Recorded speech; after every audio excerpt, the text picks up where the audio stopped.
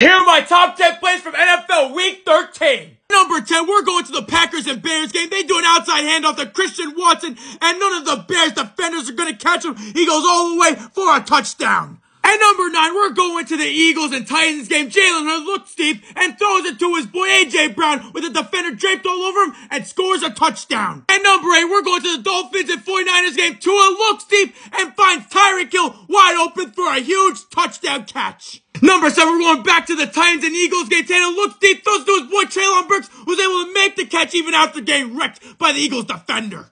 Number 6, we're going to the end of the Seahawks and Rams game. Geno Smith fires to the end zone and gets it to his boy DK Metcalf, who has officially sunned Jalen Ramsey. Number 5, we're going to the Raiders and Chargers game. Justin Herbert looks, he can't find anyone, scrambles to the right, throws deep to his boy Keenan Allen, who's able to hold on and make the catch. Number 4, we're going to the Browns and Texans game. The Texans punted to Donovan Peoples-Jones, and he's off to the races. None of the Texans defenders could tackle him, and he's going all the way for a punt return touchdown. Number 3, we're going to the Commanders and Giants game. Heineke throws it to his boy John Dodson, who spin moves away from 2 defenders and goes all the way for a touchdown. And number 2, we're going to the Cowboys versus Colts game. Dak Prescott throws it to his boy CeeDee Lamb, who gets tackled but never hits the floor, and he goes all the way in for a touchdown. And at number 1, we're ending off at the Packers and Bears game, and this man, Justin Fields, been on an absolute tear, goes untouched all the way for a 56-yard touchdown run.